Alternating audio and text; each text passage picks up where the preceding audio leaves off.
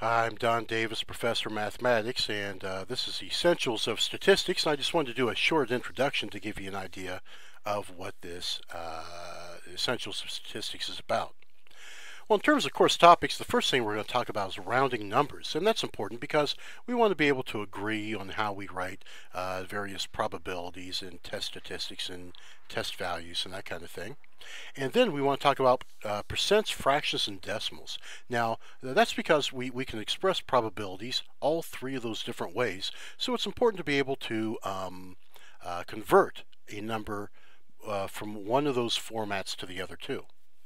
And then we'll talk about using scientific and e-notation. Our calculators know how to do that. We have to be able to interpret what that means. And the reason being that many of the probabilities that we use in statistics are very small numbers, and they're written in scientific notation or exponential notation.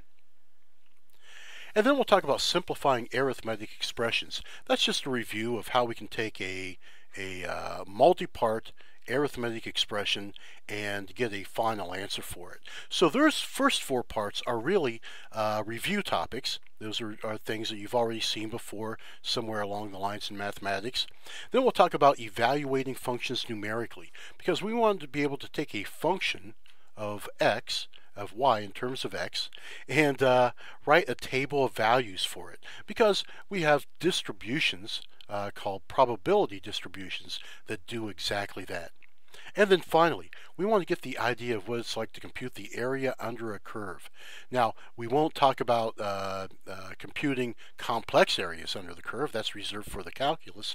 But we want to talk about computing the area under a curve for geometric figures that we know, and how we can interpret that in terms of applications. Now, for calculators that we'll be using for Essentials of Statistics, if you're taking Statistics for the Health Sciences, Math 1330, or a classroom version of Math 1550 Statistics, you want to use this calculator here, the Casio FX300EX. There's also a plus version that you see here that's the one that's really on the market right now and primarily in use. You can purchase this at the campus bookstore, or you can get it at Staples. You can also get it at Office Max, Best Buy, or Walmart.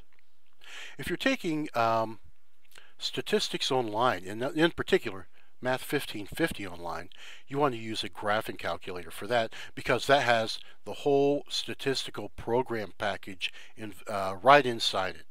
And that's the Texas Instruments TI-83 or TI-84. The TI-83s really aren't manufactured now, so if you got one of those, it'd be a used one.